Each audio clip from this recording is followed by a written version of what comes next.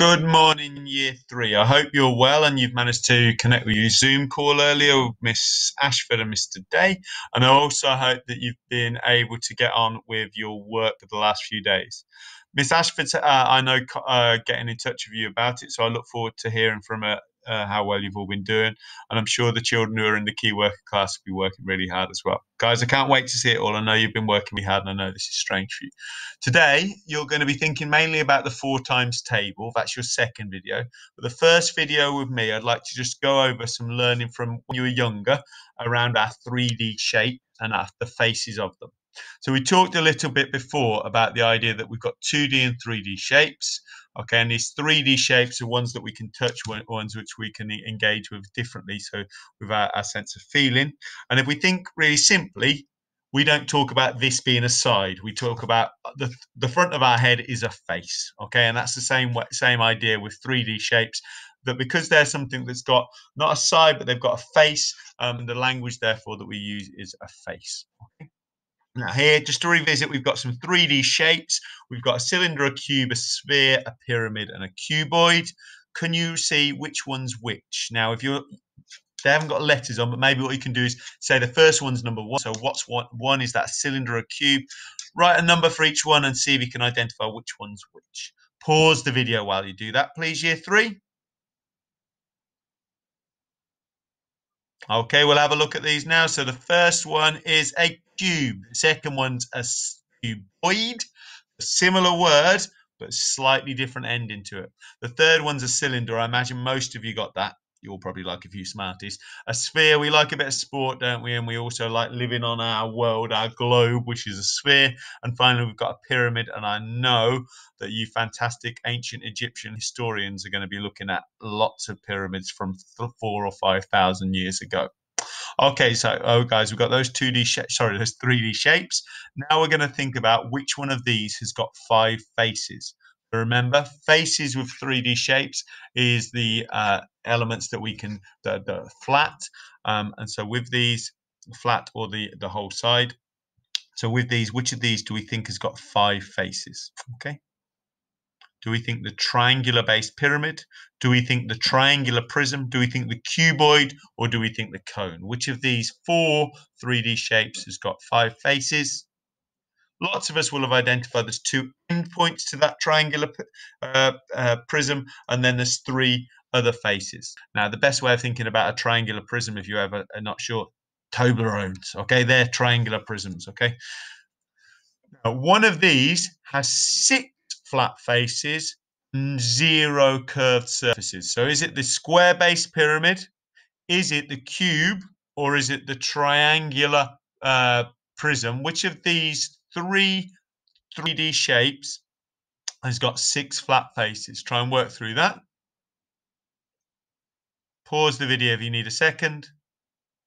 Okie dokie. The one that's got the 6 faces is the cube. Okay, so a square box. I'm very chocolatey today, so I'm thinking Irish chocolate orange. Not the sphere, but in the box it's a square face that it's got. So it's got 6 square faces to make that cube.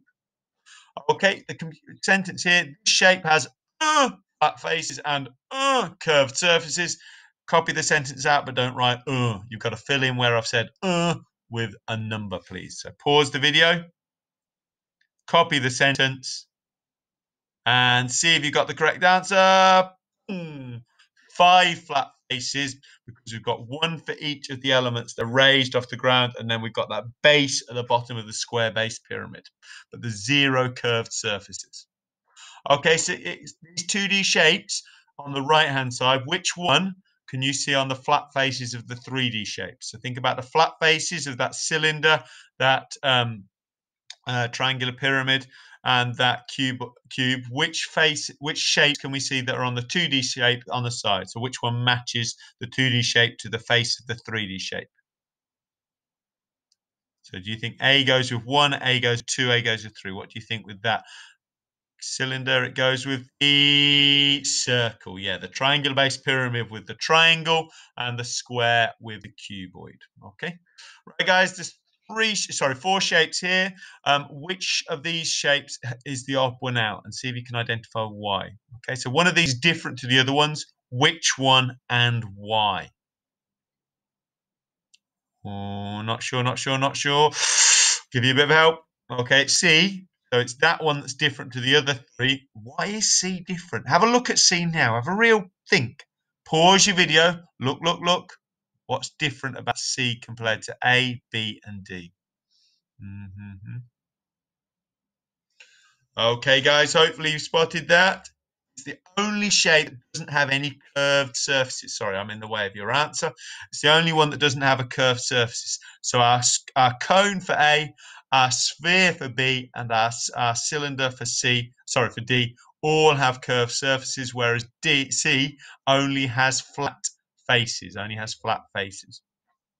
Okay, guys, we'll move on now. What I'd like you to do this week, you're going to try 7A, 7B, 8A, and it should say 8B. It says 8A twice. Don't know why that is, guys.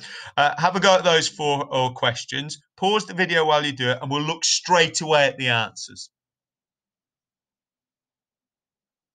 So copying those sentences out for 7A and 7B, and then matching the ones for 8A and 8A. It's repeated itself. Pause the video now. Let's see how we did. Okie dokie. 5 flat faces and 0 curved surfaces, and 6 flat faces and 0 curved surfaces. And then for 8, we've got square, triangle, and circle. I'm sure you've got those because you're matching your 3D shapes to your 2D shapes. And then we've got our circle, our triangle, and our rectangles. And then for C, it's that circle. Okay. Hopefully, somebody spotted for the second one then, for 8B, that the B, you've got a triangle at the end of the triangular prism, but then there's 3 rectangles. Okay, and as I say, the best way to double check is get some Toblerone. Okay. Okay, dokie, guys. If you were successful with those previous ones, have a look at this. If not, could you go on a bit of a shape hunt for me? Can you see, if you don't have any Toblerone, can you find any other triangular pyramids in the house? Can you find any other triangular prisms? Can you see if, like me, you've got anything that could do as a cuboid? Can you see if you can spot anything in your house that looks like it could be a cylinder? Can you see what you can find? If you've done that, great. Maybe send a photo or two of Mr. Dow on your 3D treasure hunt.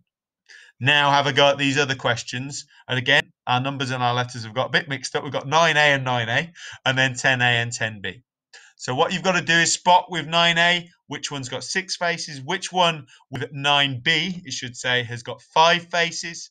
Looking at 10A, 2 together, when we add 2 together, they've got 7 flat faces, and then 2 together for B and 10B, they've got 7 flat faces. So let's see if you can do that. Pause the video while you think about that.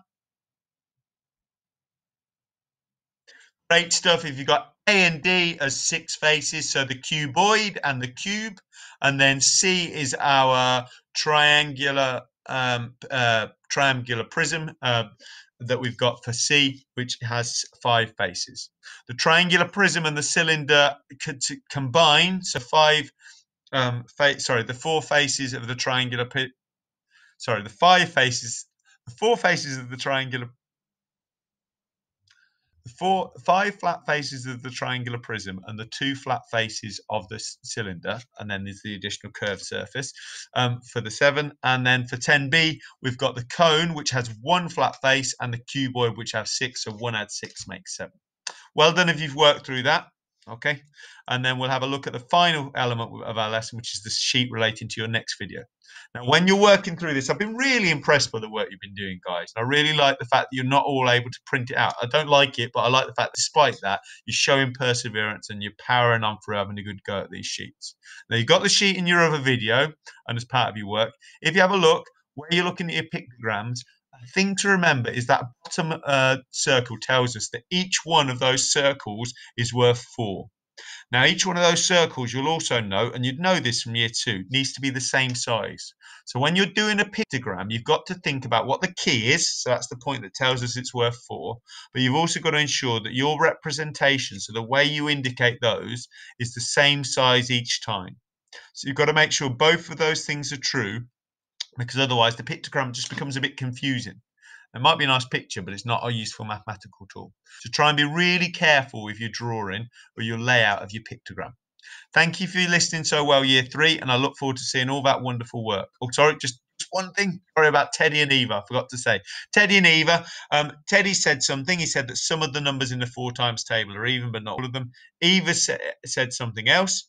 And when you're saying who you agree with, make sure you really, really explain it. Maybe you can explain it not just with words, but with numbers. You can show some evidence. So think about how you can explain it. So really, really try and show with some number sentences or some numbers how they're right or they're wrong. Okay? Good stuff, year 3. Thank you for listening so well, and I'll see you all soon. Bye-bye.